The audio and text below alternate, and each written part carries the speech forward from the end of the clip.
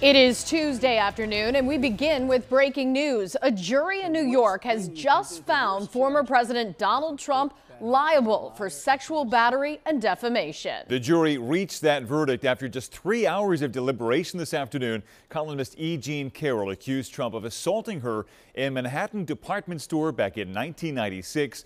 Trump denied all of the allegations that he raped Carroll or that he defamed her. Now, the jury did not find Trump liable for rape, but again did find that he sexually abused Carroll and then defamed her when he denied the allegation. The jury awarded Carroll, who is now 79 years old, a total of $5 million in damages. Trump called the verdict a, quote, disgrace.